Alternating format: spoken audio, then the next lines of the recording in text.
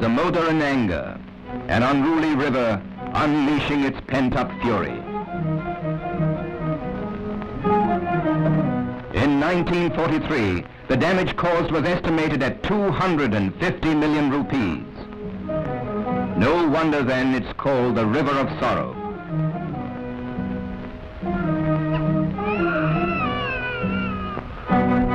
But a greater loss by far is the loss of millions of tons of topsoil in a single year, lost forever. Soil that took nature 1,000 years to produce, lost in a day.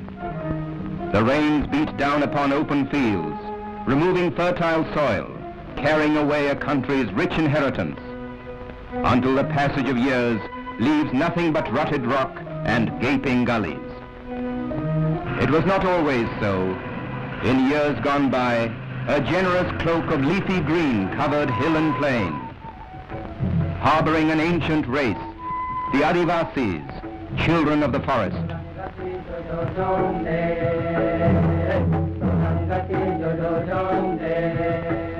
Their wants were few.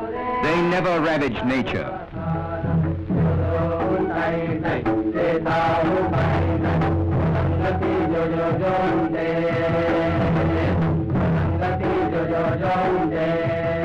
But others came, land-hungry invaders. They spared no thought for the morrow, hacking the highland forests, bearing by burning the land beneath. In their greed and ignorance, they squandered nature's resources.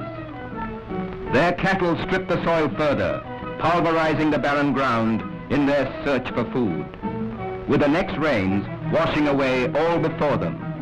And what remained? A bleached and sterile land. The disastrous floods of 1943 aroused the government of India into action. And a year after independence, there came into being the Damodar Valley Corporation, India's biggest post-war multi-purpose scheme. The Damodar Valley Project, whose mighty dams will check the river's monsoon vehemence, conserving its waters, distributing them where needed, harnessing their power potential for providing electricity. But the Leviathan Lake so formed will submerge countless acres, roadways, and even age-old settlements. What then of the people and their lands from which they draw their livelihood? They need not despair, for thanks to foresight and planning, there will be new lands for old,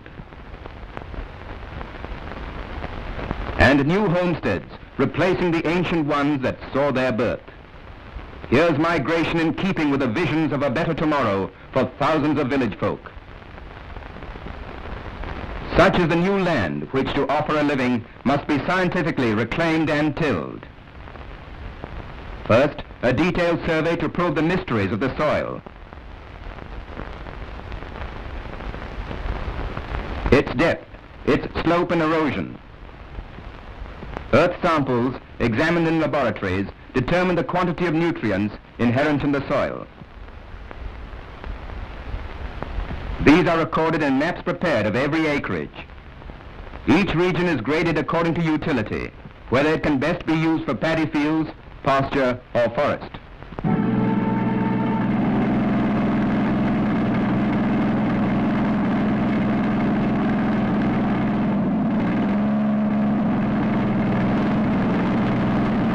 Monster earth-moving machines come into action, leveling all before them.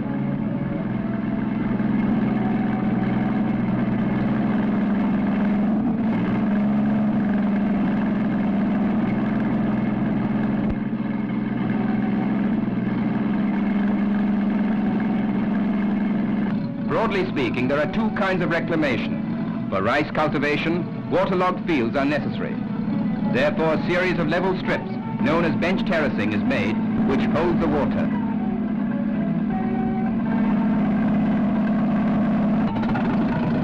For steeper slopes or uplands, unfit for paddy, contour ditching and channel terracing are undertaken.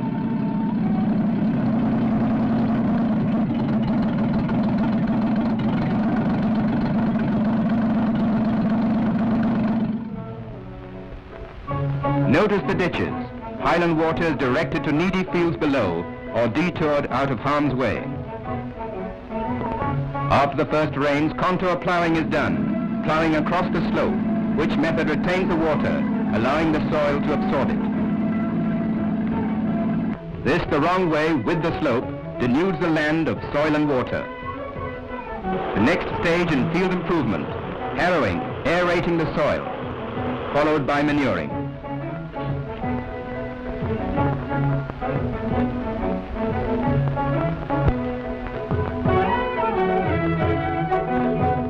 Finally, sowing of leguminous crops like daincha, sun hemp or urd, according to whether the land is for paddy or upland. The legumes trap the necessary nitrogen from the air and provide the organic matter in which the new soil is highly deficient. Notice the nodules. They contain millions of nitrogen-fixing bacteria. Finally, the leafy greens are ploughed under, enriching the earth, making it ready for use.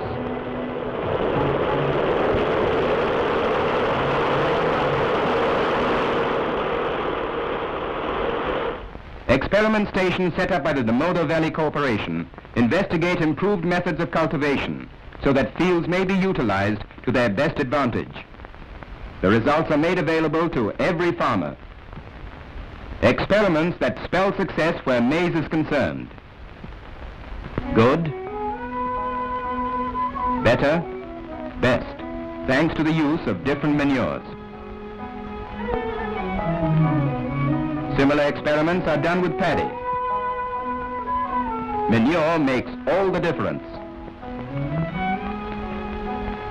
Even the lowly pumpkin under controlled conditions can swell in stature. A quick field method of determining soil deficiency has been devised. Cut twigs are thrust in a prepared solution. If the twig changes color, the soil is either too acid or alkaline and must be suitably altered by using the correct manure.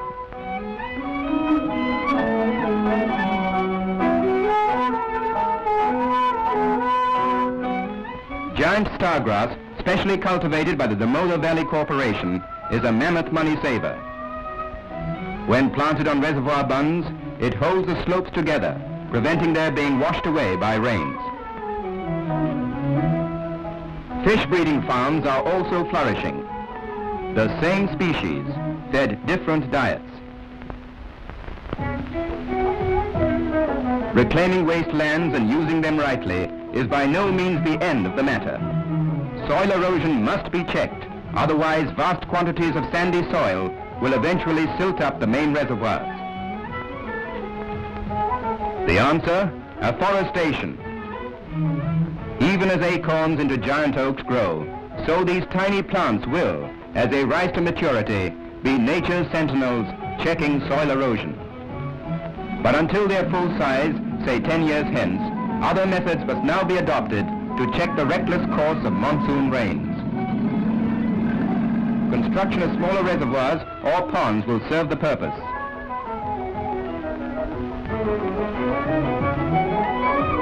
Besides, there will be a ready source of supply for irrigating thirsty fields. The water will ensure 2 bountiful crops annually instead of a sorry solitary one.